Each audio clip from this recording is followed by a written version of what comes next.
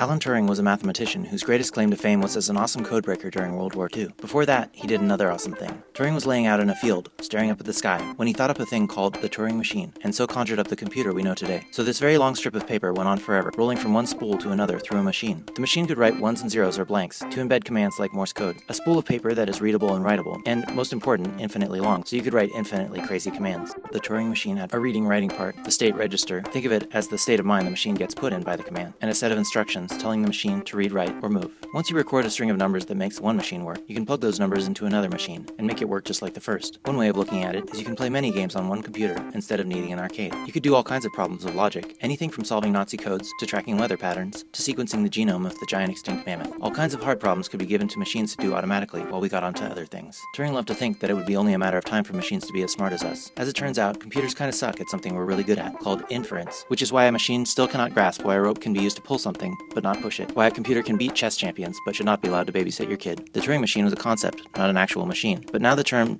Turing complete is used to describe any computer running a simulation of what he imagined.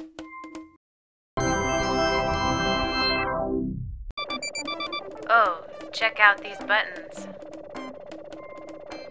Go to DIY to get the cryptographer skill. Okay, thanks, bye.